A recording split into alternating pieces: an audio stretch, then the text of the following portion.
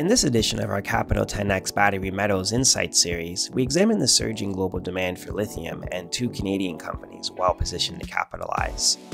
Albemarle, the third largest lithium producer in the world, updated its global demand projections to 3.7 million tons by 2030, a big jump from its previous estimate, driven by strong electric vehicle sales.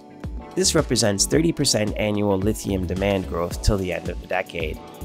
Albemarle's 3.7 million demand forecast is significantly higher than Benchmark Intelligence's 2030 global lithium supply forecast of 2.1 million tons.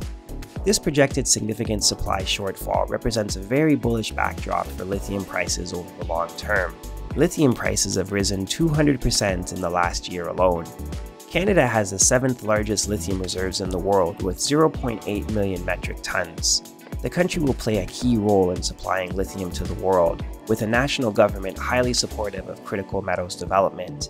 We highlight two Canadian lithium companies with exceptional prospects. Grid Metals has exposure to three of the most in-demand battery metals: lithium, nickel, and copper.